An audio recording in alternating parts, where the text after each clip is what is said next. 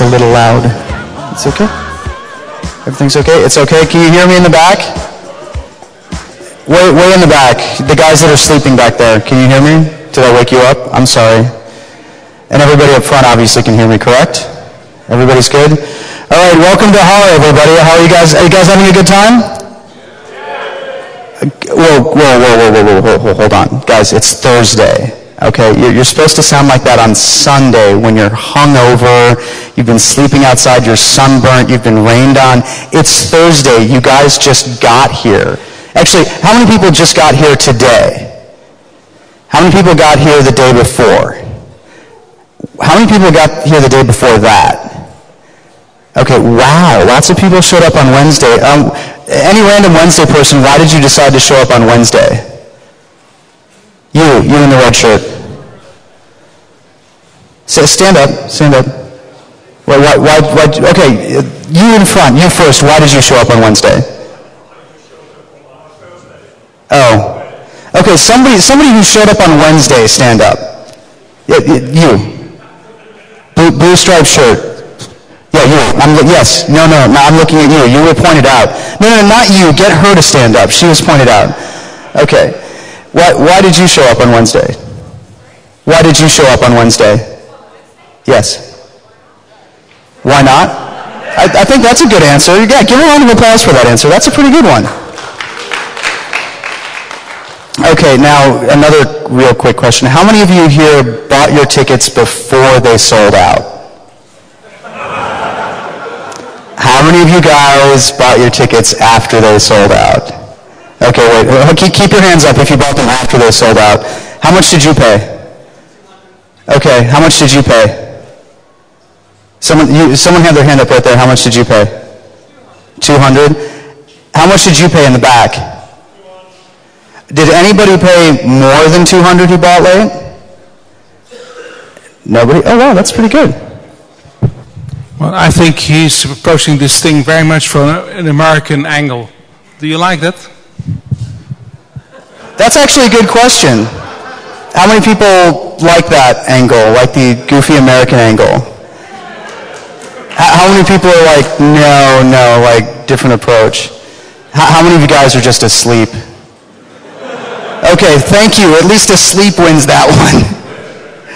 Okay, all right.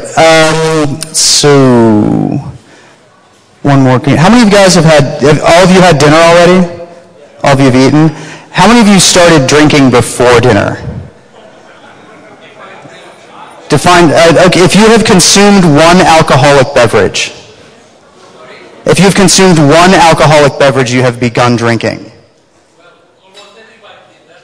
Oh, well, that's what I was trying to sing. Like, who's already started drinking? Okay, all right. Who has plans to drink tonight? Who's going to hold off, like, just for tonight? Just let it run, just get their camp set up, everything like that? Oh, come on, guys. Get your party going on tonight. All right. Well, people have stopped filing in the room. Is the speaker hiding somewhere? Oh, there he is. He was over here, and then he moved over there. All right, everybody, give a big hand for Joris talking about search engines and censorship. Thank you.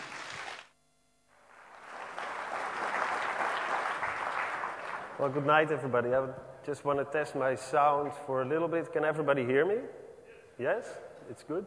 Thanks. So it's really great to be here. It's kind of like a big party, I guess. I feel relatively comfortable for such a big audience and a big tent. I'm going to speak about search engines and censorship. I'm a researcher at the Institute for Information Law, which is a research institute at the University of Amsterdam. And I'm conducting a PhD research there about search engines and freedom of expression. So one of the topics that I'm addressing in my thesis is censorship in the context of search engines. And my idea for today was to kind of give you an idea of that topic. Probably a lot of people already know a lot about it, but I want to kind of try to broaden your perspective on the search engine censorship a little bit and show some of the more systemic issues that are there in this search engine freedom context. So Apart from that, also I'm on the board of Bits of Freedom, which has a very exciting news tomorrow. Maybe you already heard about that. And I'm playing in a band, make music. So to start with, I wanted to I tried to find some kind of old example of the type of censorship that I think we should maybe think about in this search context. And maybe people don't think of this. I think a lot of you probably know this image. Who doesn't know this image? A lot of people do still. So this is Stalin. And well, it's a famous example of what kind of distortions of reality were made with photography in the USSR. So this was the original picture where someone was there who was killed in 1939 or 1940, and it was later erased from the picture. So there's actually a lot of examples of this kind of distortion of reality. So as soon as you start capturing reality in some kind of medium or make some kind of representation in reality in some kind of medium, that medium becomes very interesting to try to distort reality, because people they use photography to get a sense of history, to get a sense of what's going on in the world. By the way, I have a lot of really small letters on the bottom of a lot of slides. They're not meant for you to read, so you can be comfortable about that. But my idea was that I will post my slides later on somewhere on my blog, for instance, probably. And then you can find them, and you can go, if you're interested in the stuff that I talked about, you can find all those sources which have much more details about this topic.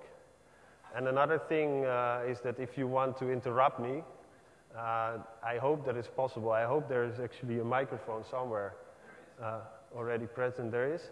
So if you feel like I'm saying something completely wrong, or you feel that you have something interesting to add or a question, you should definitely step in and do so. So then